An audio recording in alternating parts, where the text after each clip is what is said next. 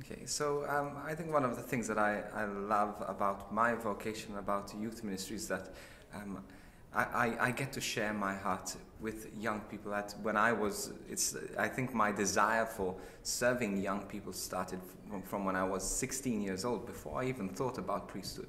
And that was a time where I turned my life around after being in a place of depression and hopelessness. And all of a sudden, through a community, through a youth group, finding hope.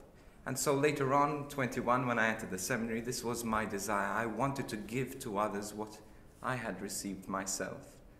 And so one of the things that I do is that I invest my life into the lives of other people, into young people. And I know it is a rewarding ministry, because I love working and seeing young people growing, flourishing from shy and introverted and people who don't believe in themselves to all of a sudden a place of leadership, a place where they themselves are investing in the lives of others. So one of the things that I'd like to see in Tasmania is opportunities and ongoing opportunities for young people for discipleship.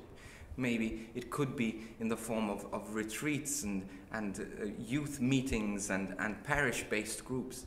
The thing is, young people cannot take things in isolation. You can't just have a youth group and hide in a corner. There needs to be an involvement of something greater, a greater cause, be it social justice, but also be it evangelization. Young people need to be trained to share their faith, to speak out about their faith. But also, they need the opportunity to do this.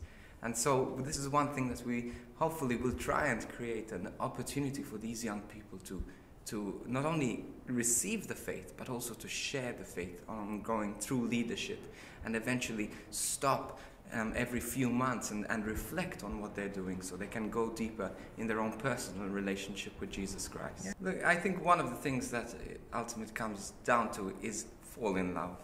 You cannot give what you yourself have not experienced. If you are not in love with Jesus, people are not going to fall in love. Faith is caught. It's not taught. I can't teach people to have faith. But they can see the faith in me. They can see the love in me. They can see the strength in me. They can see the desire for God in me. And then they want what we have.